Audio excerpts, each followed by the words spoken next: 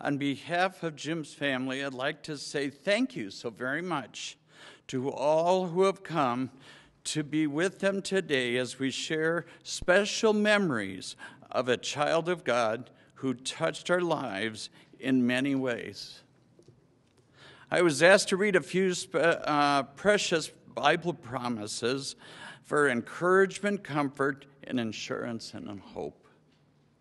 Psalms 116:15 says, God is sad when his precious ones die, but they will never be forgotten. Amen.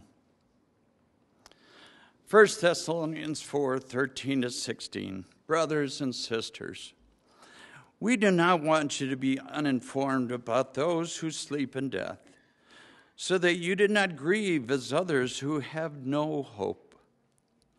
For we believe that Jesus died and rose again, and so we believe that God will resurrect, as did Jesus, those who have fallen asleep in him.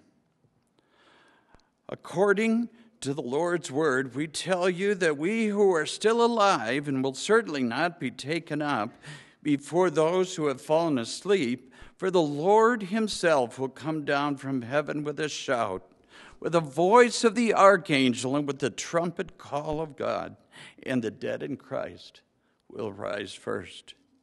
After that, we who are still alive and are left will be taken up together with them in the clouds to meet the Lord in the air, and so we will be with the Lord forever.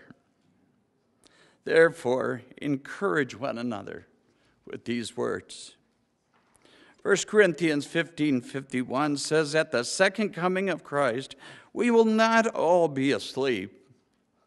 Some will still be alive, but will all be changed in a flash, in the twinkling of an eye, at the last trumpet.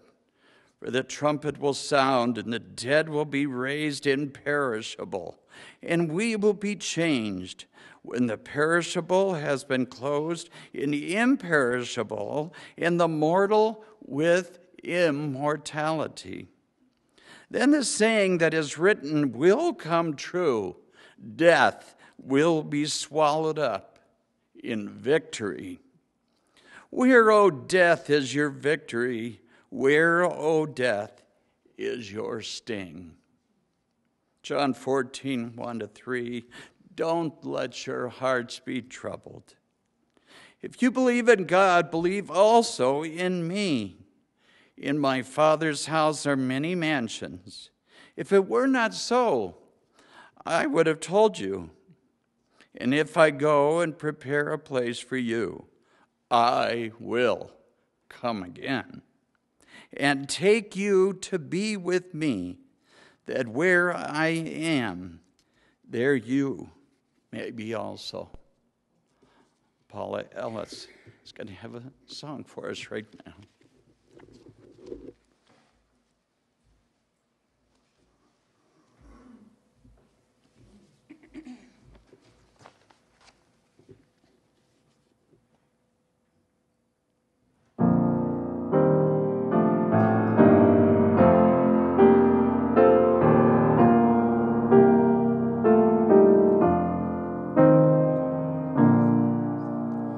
Last night I lay sleeping, there came a dream so fair. I stood in old Jerusalem, beside the temple there. I heard the children singing, and ever as they sang, methought the voice of angels from heaven an answering, methought the voice of angels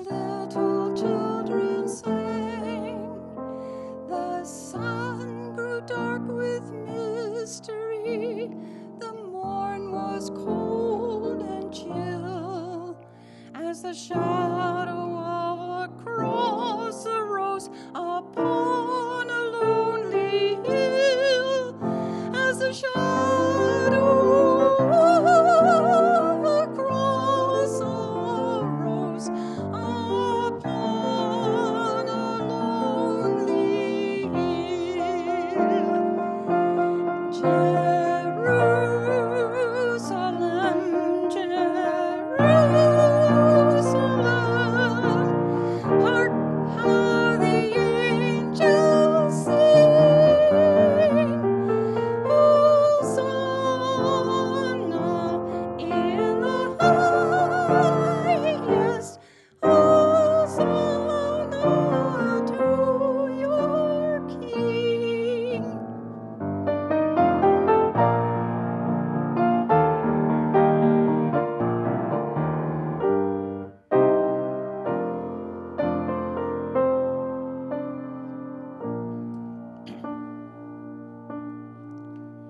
And once again my dream was changed, new earth there seemed to be. I saw the holy city beside the tideless sea. The light of God was on its streets, the gates were open wide, and all who would might enter, and no one was denied. No need of moon or stars by night, or sun to rule the day. It was the new Jerusalem that would not pass away.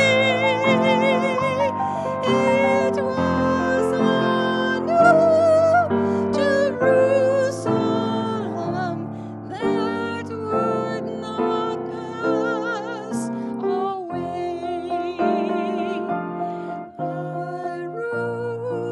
Jerusalem, Jerusalem, sing, for the night is o'er. Hosanna in the highest, Hosanna forevermore.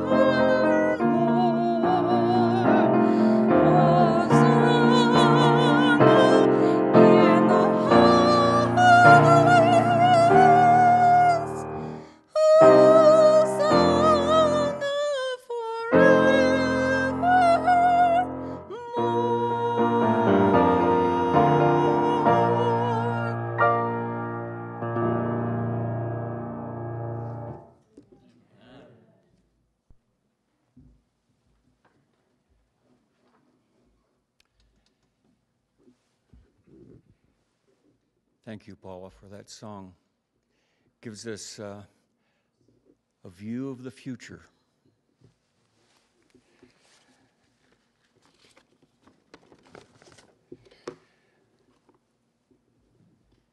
Your friend and mine, Jim Fertig, was born in Los Angeles on December 23, 1937.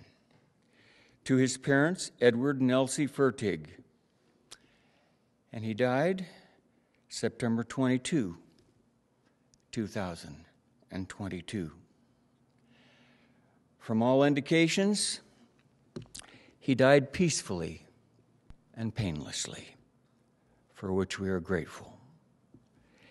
He had 3 brothers, Roy, Frank, and Bob, and 2 sisters, Beverly and Mildred.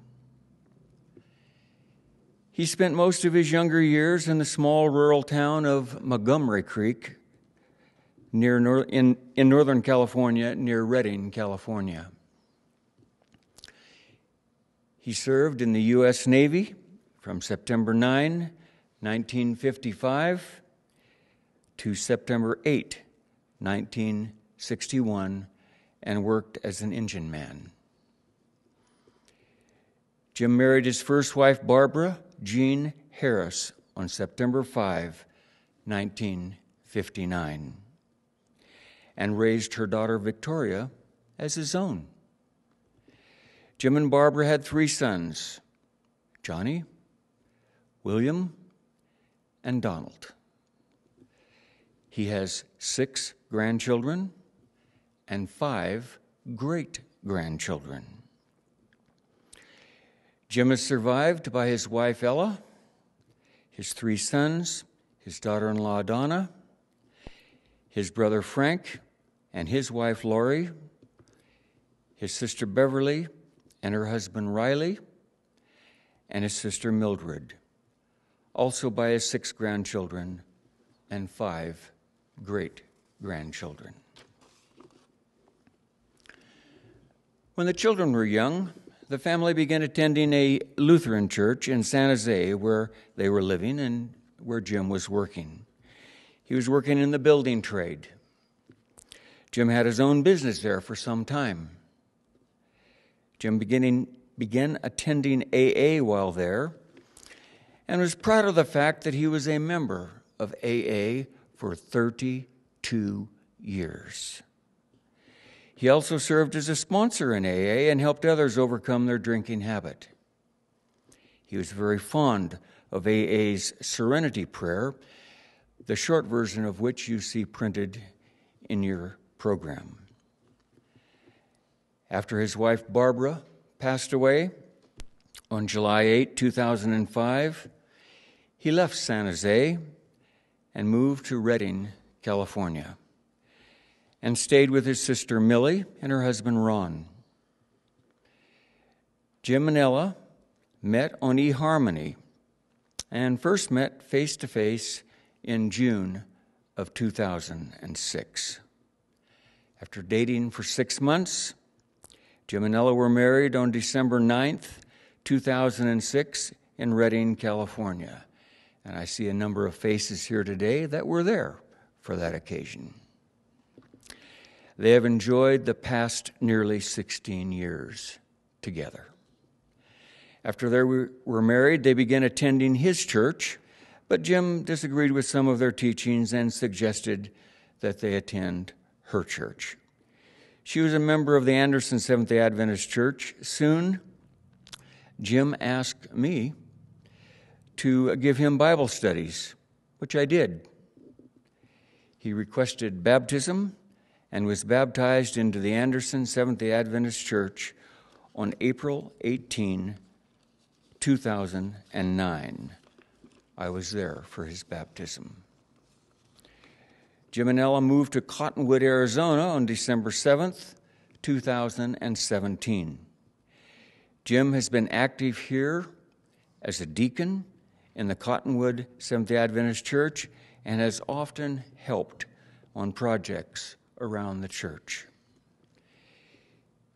He was quite active playing water volleyball, pool, walking at the park where they live.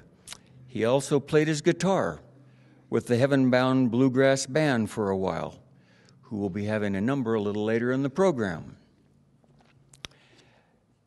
Jim and I were very good friends and did a lot together, including fishing and hiking, boating, pool, and various projects that he was always willing to help me with. He and my sister Ella, my wife Paula, and I ate out as well as in our homes together many times, including eating out just 2 days before he passed. He was a very friendly person. It seemed that everybody liked him. For good reason. He was easy to like. He knew many people here in Cottonwood, and he will be sorely missed by all. I still miss him greatly. But Jim and I are both Christians, like many of you. and I intend to see him again soon, because Jesus is coming soon. What a reunion that will be.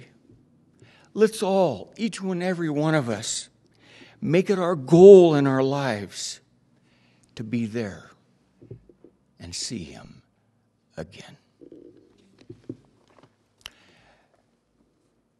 Pastor Jack Colón, who is a retired pastor here in Cottonwood, will bring us a message.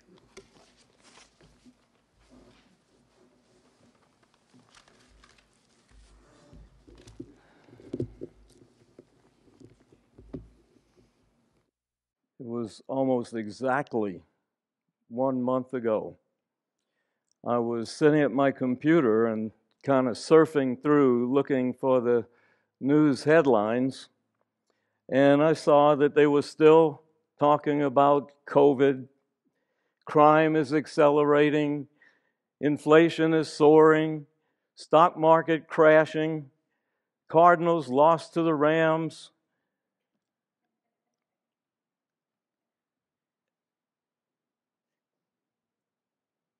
And then I got an email.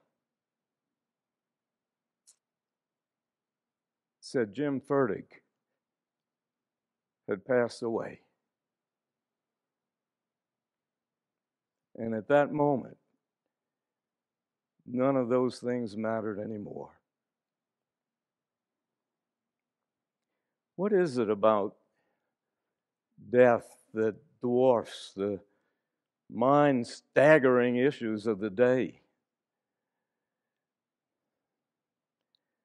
Life is all-encompassing, all-absorbing, so many things clamoring for our attention, things that seem so important until I saw the words, Jim Fertig passed away. And those things just didn't seem to matter at that time. I remember years ago when we lived in Seattle on the outskirts of town, and I was caught doing something I never ever wanted to do and never want to do again, having to drive into downtown Seattle during rush hour. Hundreds, thousands of cars, bumper to bumper, creeping in to downtown Seattle to work for 8 hours or so, and then 2 or 3 more hours commuting back to a place, doing all of that just so they could have a place to go back to when they're not working anymore. And it just didn't seem to make a lot of sense to me. It seems that the entire world seems to be gripped in a meaningless emptiness. And the words of David came to mind in Psalm 39, verse 4. Show me, my Lord, show me my life's end and the number of my days. Let me know how fleeting is my life. You've made my days a mere hand's breadth. The span of my years is nothing before you. Each man's life is but a breath.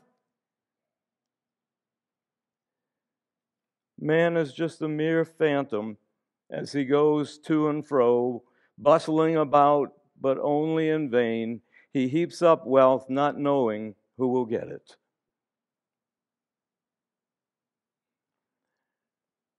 Oh, but the next verse. But now, O Lord, what do I look for? My hope is in you. And everything changes. What is that hope? In the beginning, God created a man and a woman, put them in the Garden of Eden.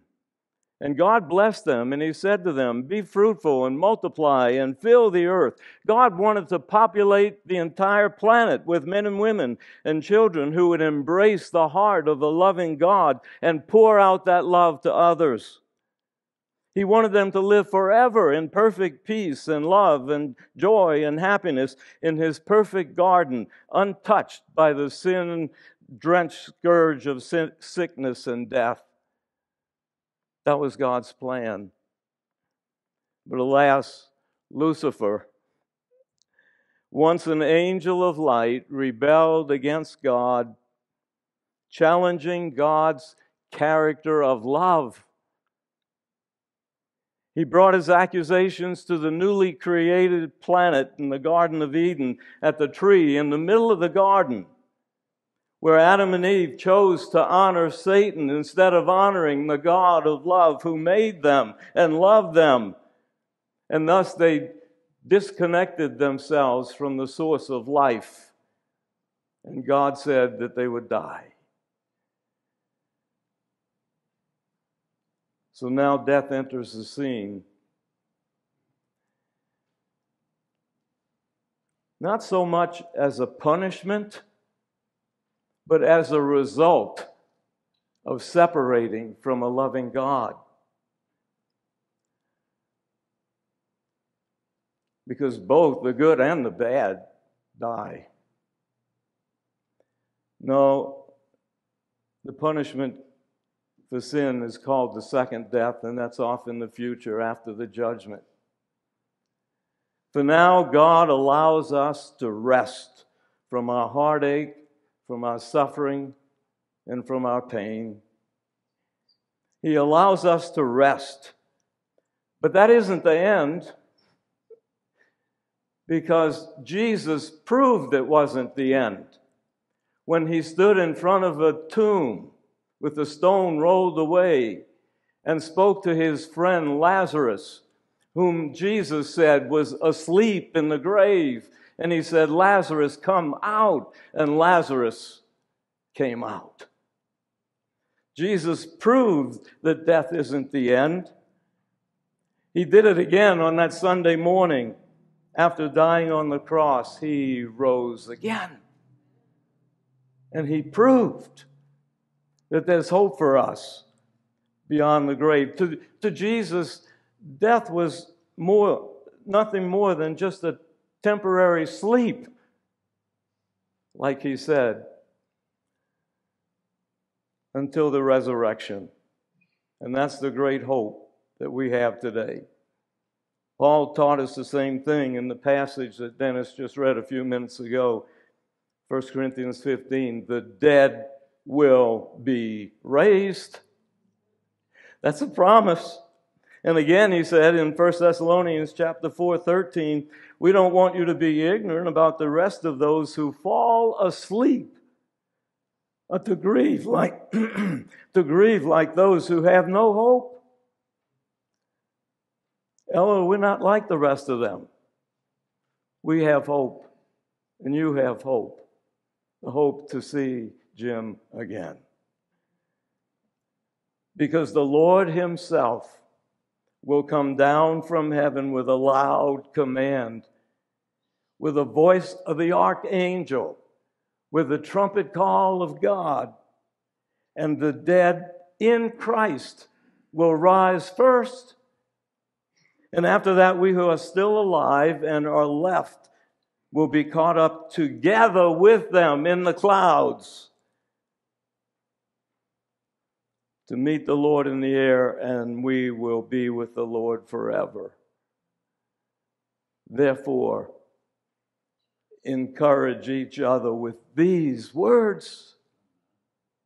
It's just a temporary sleep. And in a moment, in the twinkle of an eye, when Jesus comes, he will be awakened, and together, Ella, you and Jim have the opportunity to go and to be with him forever. What a promise from what a God. And there's another lesson for us in the story of Jesus and Lazarus. When Jesus saw Mary and her sister Martha weeping at the tomb, shortest verse in the Bible says, Jesus wept. He knew the heartache. He knew the pain that death would bring, and Jesus wept. There's nothing wrong with shedding tears as we mourn the loss of a friend. even when we know that the resurrection is coming. Because yes, we will miss them, but we have hope that there's something better. And I know that Jim had that hope. I know that because he clung to his faith in Jesus all the way till the end. And it's the same hope that we all share as Christians. I don't claim to know who is saved and who is lost. Only God knows that. Only God is the judge. But I do know that God, the judge of all the earth, will do right. And I trust that. So because of the hope that we have in Jesus, we can hope to see our friend Jim Fertig again. Jesus said, I came not to be served, but to serve. Jim gave his life serving others, as you have just heard. He was a faithful Christian serving as a deacon here in this church, and he was a man who loved his Seventh-day Adventist church. He was always here whenever he could be. And even played his guitar in the band, Heaven Bound Bluegrass band, as long as he could. One of the things that really touched me that Ella said, and Walter's already passed it on to you, but he took a friend to the Alcoholics Anonymous meeting in order to be a support. And while he was sitting there, he said, everything they said was talking right to me. And he decided, I'm not going to drink anymore. And from that point on, he began helping many others for 5 days a week, 32 years.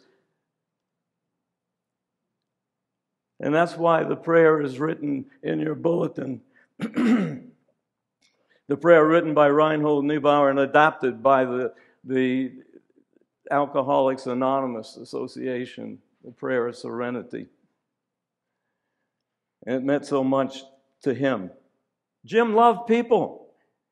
He was really a friendly man. And Ella told me he never met a stranger. He always liked and loved everyone that he met. He liked to have people around. He didn't like texting because he wanted people there. He didn't want to be poking on a phone. That's Jim. He helped anybody that needed help. And to testify to that, many of you here this afternoon are from the On the Greens mobile home park because Jim lived there. He helped you. He loved you. Spent time with you. Ella mentioned seeing him sitting on the swing talking to Ken. Is Ken here? I don't know. Are you here? There he is. And the others who played pool with him and Barbara playing water volleyball. And some of you, maybe you joined in on that too. And you're here because you know that Jim was really a special man and you loved him. He was a happy man. Not only did he not like going anywhere without his dear wife Ella, they were always together, wherever they went. And then when Walter and Paula, Ella's brother and sister-in-law, moved to Cottonwood, they became more than just brother-in-law, but they became like brothers, as you just heard Walter say. That's Jim. And I can still see him with that huge grin on his face, walking towards me with his hands outstretched, ready for shaking or giving me a big hug. I miss Jim. And we all miss Jim. So, just as Jesus and Paul said, he's sleeping. His life is over, but not ours. And yes, we do have hope to see him in God's kingdom. But friends, in order to do that, we need to be there too.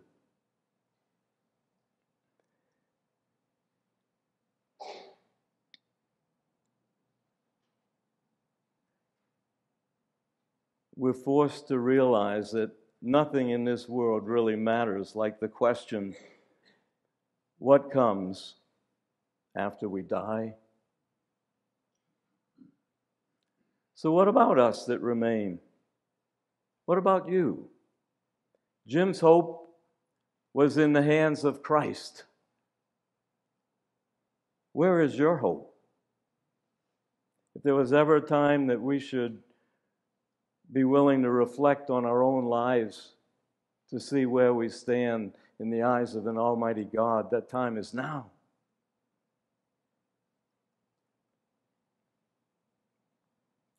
Instead of looking down to the darkness of the grave, look up to the source of life.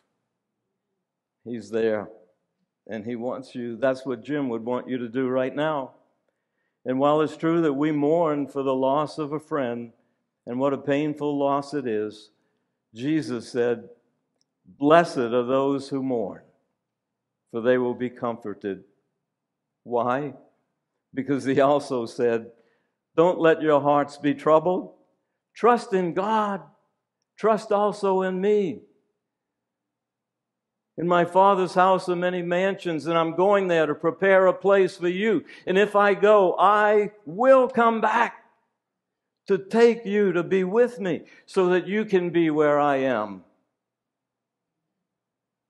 What a promise. John also wrote in the book of Revelation, he said, "I saw a new heaven and a new earth, for the first heaven and the first earth had passed away. He will wipe every tear from their eyes. There'll be no more death or mourning or sickness or crying or pain, for the old order of things have passed away. I'm coming soon." Yes, dear friends, our friend Jim is asleep. He spent 85 years in this old world traveling on that railroad to heaven, with Christ as his conductor, leading him around the curves and through the tunnels.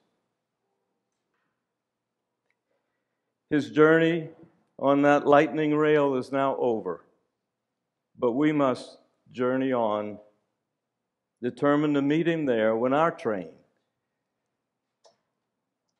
glides into the heavenly depot, as we too are traveling on the railway to heaven.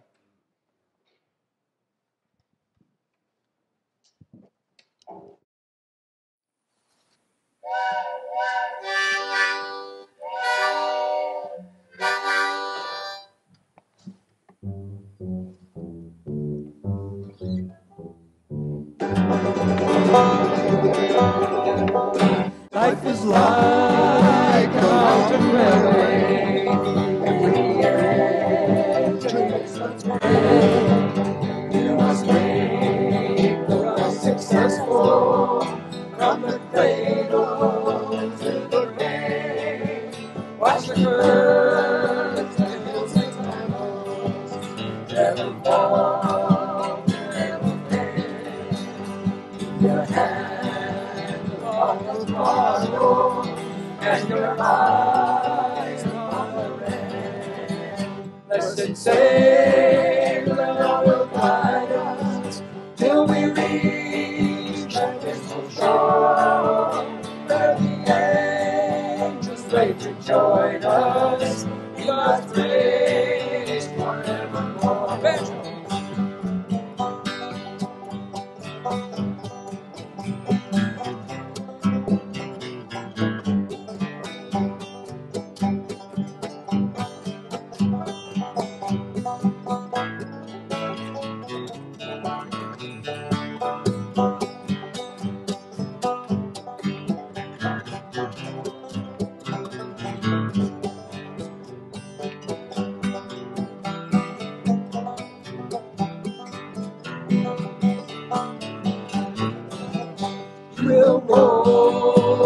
waves of triumph will cross the ageless line. See that Christ is your conductor on this lightning train of mine. Always mindful of instruction, to your good he never fails. Keep your hand upon the throttle and your eyes upon the rail. Blessed Savior, thou wilt guide us till we reach that blissful shore, where the angels wait to join us in God's praise forevermore.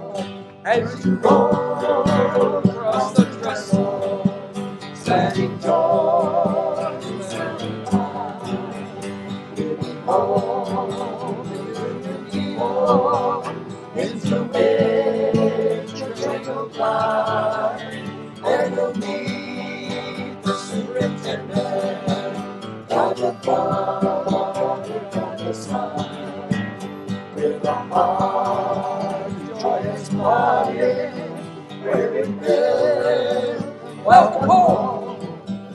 Blessed Savior, thou wilt guide us till we reach that blissful shore, and the angels wait to join us in God's praise forevermore. In God's praise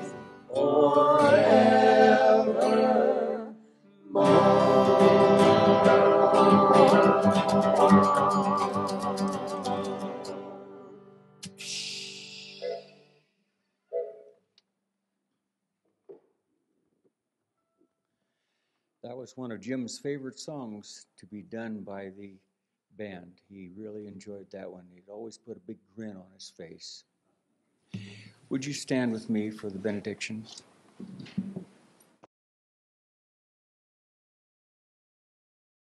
Loving Father in heaven, we're grateful for your love to us and your promise of the future, of seeing our loved ones again. Be with each one here. Bless each person that they will resolve in their minds that they will be right with you and that they will be ready when you come to take your people home. Bless us in the meantime, Lord. Help us to treat each other as we want to be treated, to forgive as we are forgiven, to love as we are loved. Bless us and go with us each one. Be with these that are here as they go to their homes. Give them traveling mercies, whether they're going across town or for many a long way away. Keep them safe. Keep their minds on you. We pray in Jesus' name. Amen. Amen. On behalf of the family, I would like to thank each and every one of you, particularly many of you who came many, many miles to be here. There is a reception to follow across the little breezeway over here. Please join us there and have some refreshments and have time to visit. Thank you.